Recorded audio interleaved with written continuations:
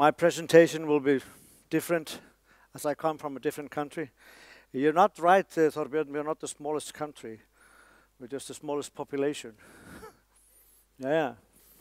Iceland is quite big. It's 103,000 square kilometers. I think Denmark is 31,000 or something. DOT is founded in 1986. The oldest domain is the domain of the University of Iceland. Is registered in December 1986. So it's one of the very first domains registered in the world. And we have an employee. He's our CTO. His name is Marius Olafsson, and he actually got the domain .is domain handed out by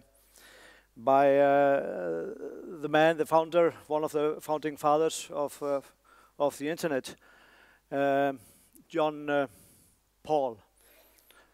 What's his name? Yeah, right. So we have that letter. I should have placed a picture of it. We have that letter from that was also an email, and you also have those emails, the very first emails, and they were, "Hello, we are here. Are you receiving us?" And that was the handout of the domain as well. So I came to the registry in 2007, and from 2000 to 2007 it was owned by Vodafone, a telephone company, which was in fact a horrible situation. A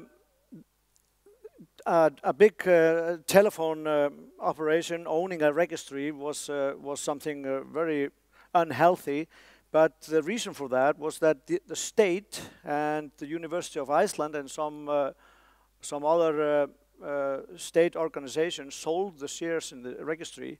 So the registry came fully private in the year 2000, but 93% of the shares came in the hands of Vodafone in Iceland.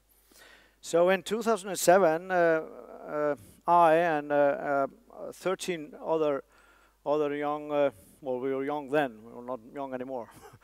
13 other investors, we bought the shares from Vodafone, and now the company is owned by 26 people and small companies. Biggest share owner is myself with 29.5%, and that is unique. I haven't met anyone in any meetings lately where I meet a CEO that owns the registry, and you might even think that this is really peculiar, and I agree with you. It is peculiar. It is unique. Since the new GTLTs came, the situation has changed, and I was like my colleagues, I was really waiting for more competition. I was waiting for a flood of domains coming into the market. That hasn't happened neither in Iceland, and as far as I know, there's only one new GTLT on the market, and that's .bike. And we have a lot of bike lists in Iceland now. It's really become popular, not as popular as handball and football, but the .bike has around 3,000 domains in Iceland, which is quite in that very small market. We sell every single domain for $29.90, and you might think that is a high price, but it used to be much higher. This was the situation when we came in. It was as a year 2006 in the autumn. We had the registry ISNIC had 15,000 domains, and every single domain costed $89.90 the first year. We had a big sign-up fee and renewal fee of $59.90. So no wonder they were not selling very many domains. Actually, the Vodafone thought that domains this would be the roof back then in 2006. And I remember a meeting where the foreman of the company, of the board, he said, "We are now reaching 15,000 domains. That's not going to get any more. Let's sell it." And so in 2007, the new board lifted almost all hindernesses. So and sign-up fee was, of course, first to go. And strangely enough, you couldn't pay with a credit card until in 2007. So actually, we didn't have to do much to get the domain growth starting. And now, 2015, we have, after having an annual growth of about 15% for 9 years, we only have 55,500 domains, and that's very, very, very little in comparison with other domains. And especially, it's very little when you think of what a beautiful domain it is. It is the .is. I'm not going to talk about the domain statistics that you can look it up on our website. It's isnik.is, of course. I want to talk about how we see the marketing of the domain today. It's been a puzzle to marketing a domain, because it's not something that you can just hand out and say, here you have your domain, but you have to think of it yourself. You have to produce it. So we are only this is awareness marketing, more or less. And it was only was in the autumn that I was getting kind of bored in my job. I was just can be honest about that. So there was this American. He came actually sailing to Iceland with his family, and I just grabbed the opportunity and I said, let's just do our marketing through the sailing. We need to have some fun at it, because if we don't have fun at our job, we're not going to succeed. So what we did, we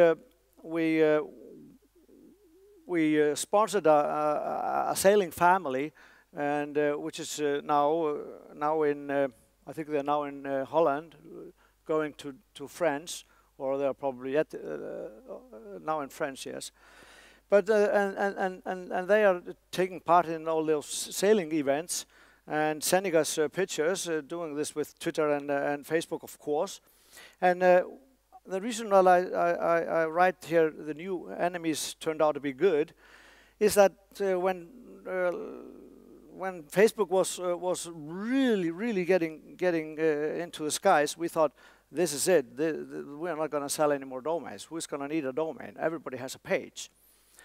And then it turned slowly, and it's really showing us results in this year, that our Facebook page is becoming the #1 drive to our site where people register domains. So Facebook is actually helping us with relative cheap marketing of the domain.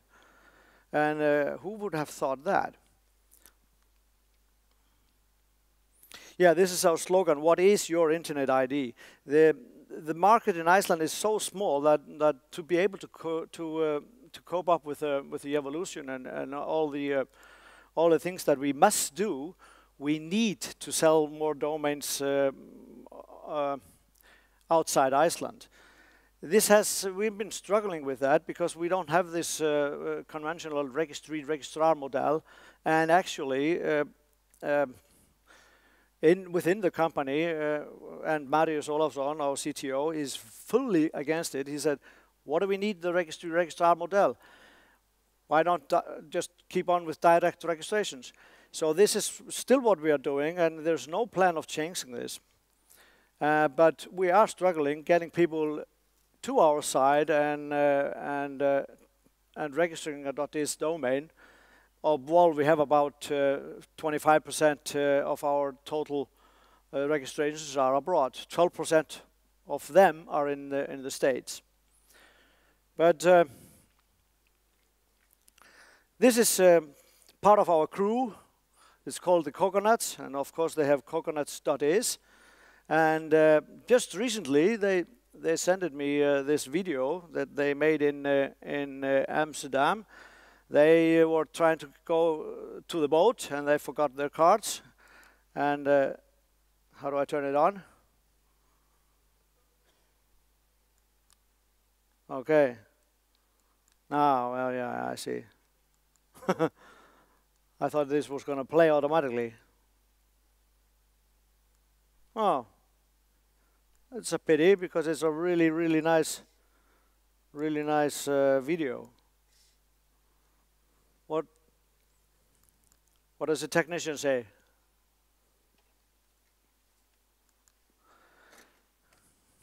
But anyway, we've started to see that registrations are now coming in after the 2013 and 2014. We thought that this was really going to go downhill, and like Lisa was saying, I was also expecting that the growth rate would eventually go to zero, and we would have a decline after that.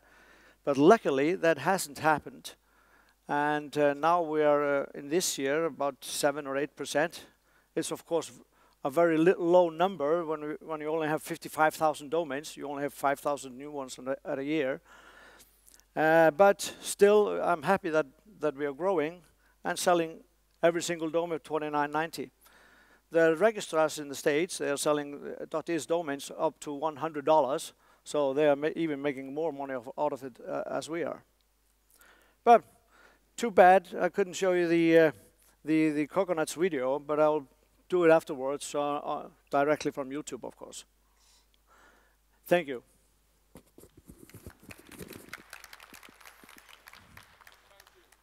Thank you, Jens Peter. I hope you haven't seen any increasing demands from the Middle East for your top-level. Yeah, well, okay, yeah, good you mentioned it. I could, of course, tell you about it. That was a year ago. ISIS, of course, they, well, not of course, but sadly, they did register 2 domains, Khalifa.is and Khalifa with an H in the end, .is. And this we got to know about it on Twitter, and this was all over the media. And for good or for bad, the saying says that bad publicity is better than none, but this one was really bad, and it has just hurt us. And we are really frustrated about this connection. And actually, I would like to do like the French. We talk about the dash, yeah, not the ISIS, and definitely not is. Thank you. Thank you.